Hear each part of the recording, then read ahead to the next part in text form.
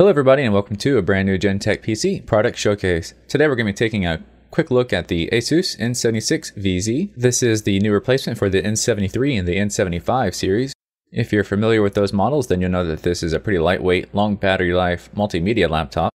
So it takes a great emphasis on those things that can give you a great multimedia experience. So let's take a closer look at all those features and get into the details. Sitting top and center on the LCD screen, you're going to find the integrated webcam. This is a 2.0 megapixel webcam. And Asus is saying that it's got really great performance in low light.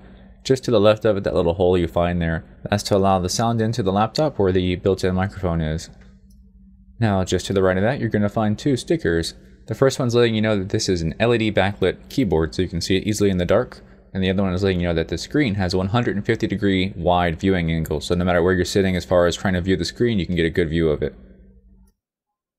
Now backing up to take a better look at the bottom of the laptop. The base here where you have the keyboard housing, you can see it has a very minimalistic type of build and approach to it. You just basically have two dedicated buttons, a keyboard and one giant touchpad. On the right side you'll see here's the power button, and the little holes that are perforated into the laptop are going to be letting the speakers come through. It's got a very low profile chiclet keyboard. Again, that's LED backlit, so it's easy to see. And then over on the left side, you got one more button. This one has no labeling on it because you actually get to customize this button. This is basically what Asus is calling your instant key. You get to program it via software to launch an application instantly whenever you press it. So think of a piece of software that you use every single day without fail, and then you can set this key to open it for you so you can save a little bit of time. Now let's take a look at the specs badge here. As you can see, it's letting us know that we are using the new 3rd generation Core i7 Ivy Bridge CPU. Has a Blu-ray drive on it so you can play Blu-ray movies, and it has dual hard drives on it, so you have two different hard drives. Moving over to the left, you're going to find the Windows 7 badge, the Nvidia GeForce GTX 650 mobile badge, 2 GB of onboard video RAM, and the Core i7 badge.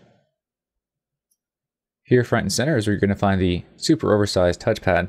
This is actually concealing the left and right mouse click buttons within the touchpad, so they are still there. You just have to press the touchpad corners to activate those. Now let's take a 360-degree look at all the laptop's interfaces. On the front side, you're just going to have your status LEDs, and you're going to have a single card slot here. This is a 4-in-1 card reader, so it does SD, MMC, MS, and MS Pro. As I swing further over, and we get to the right-hand side, here is where we will find the headphone jack, your microphone jack, 2 USB 3.0 ports, and our optical drive. In this case, this is a Blu-ray drive. Take note that this is a Blu-ray writer, not just a reader, so if you actually intend to do any backups or use the Blu-ray to burn disk, you can do that. And now just a bit further over, you have 2 more ports. The first one is really unique. It's actually a dedicated port for an external subwoofer that goes with this laptop. And then next to that is a more standard Kingston lock port, so you can lock down your laptop when you're not going to be attending it. Now getting around to the back of the laptop, taking a look at the lid here, you'll see that's actually coated in a really nice aluminum finish. The only thing you're going to find back here is the Asus logo. There's actually no ports of any type back here, so no cords to come out of the back of your laptop. And now getting around to the left side, we'll be taking a look at the final ports. You have your DC input port here, that's where your power cord goes in. Your VGA output for connecting an external monitor or a projector. Here's your exhaust for all of the cooling system. There's the RJ45 Ethernet port. This is where you're going to be plugging in for wired internet if you need it. An HDMI output, so you can connect it easily to an HD TV. You get audio and video through that port. And then you have 2 more USB 3.0 ports. So all of the USB ports on here have been upgraded to USB 3.0, and you do have all the basics that you need for interfacing it for external devices. And now with the lid closed, here is a quick look at everything 360 degrees around, just so you know exactly what the laptop's going to look like all the way around when you have the lid closed.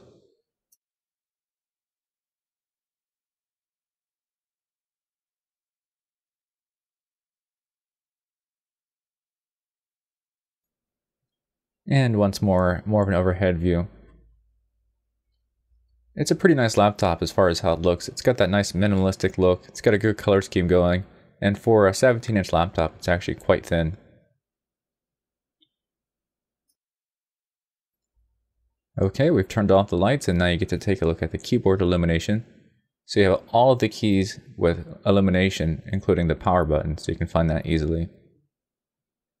It is just a one color backlight here. It's using white color with a slight light blue tint. The backlighting does make it really easy to use in a dark environment. If you have to hunt for the keys normally, now you don't have to worry about doing so. You just be able to take a look and know exactly what you're going to press. Now here's a quick look at some of the widgets included on the laptop. You have the Instant On widget. This lets you enable or disable the Instant On feature. It's like a super sleep feature. It lets the laptop extend its battery life and wake up faster. Also, you have a second widget. This one's there to let you easily enable the battery saver mode or the high performance mode and always know which one you're in currently. In the Windows Device Manager, you're going to see that there's two display adapters on here. You have the dedicated one that's provided by Nvidia, but also Intel provides you with an integrated graphics that's part of the Ivy Bridge CPUs. So you can choose whether you want the laptop to be forced into using the Nvidia graphics or the Intel graphics, or you can have it automatically select based on need. Over in the processor side, you'll see that we have the 8 threads here provided by the i7-3610 Quad Mobile, and all of your other devices are listed on here as well.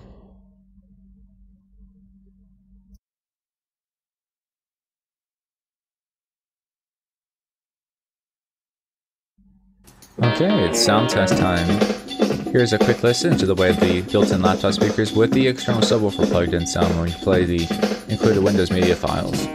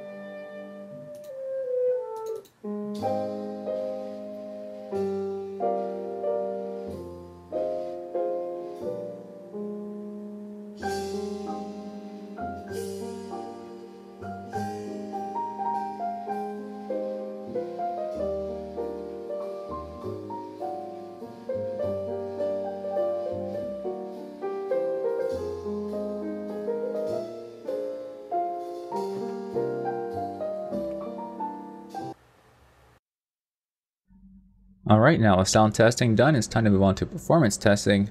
And here is our GPU test. We have run the 3D Mark Vantage benchmark. Again, this was run with the Nvidia GT650M mobile with 2 GB of onboard video RAM and the Core i7 Intel 3610 Quad Mobile CPU. And the results were in at P8927, so that's actually a really respectable score. We were monitoring the temperatures with MSI Afterburner during the benchmark, and it looks like the highest temperature we were able to reach was 74 degrees Celsius on the GPU, which is actually quite fine. And also here is the GPU-Z verification, just to show that the temperatures were logging properly over time. The Windows Index score came out to 5.9. This is always determined by the lowest subscore you get, and the hard drives are always the lowest score at 5.9. So everything else is 7.1 or higher. And you can raise this score by getting a solid state disk installed. Alright, finally it's time to get things turned upside down around here, and we're looking at the bottom of the laptop, showing you that you have your standard battery insert here, and where your ventilation vents are located. You have one main section here over the RAM and a subsection over one of the hard drives. This is a user accessible door. You just need to unscrew one screw to remove it. And that makes it very easy to get inside to the dual hard drives and 2 of your sticks of RAM. So Asus wanted to make sure this was very easy to get to for the users. You only have to unscrew one screw to get inside. Then you can obviously upgrade your hard drives to something better down the road in case you want to go for a larger capacity or a solid state disk.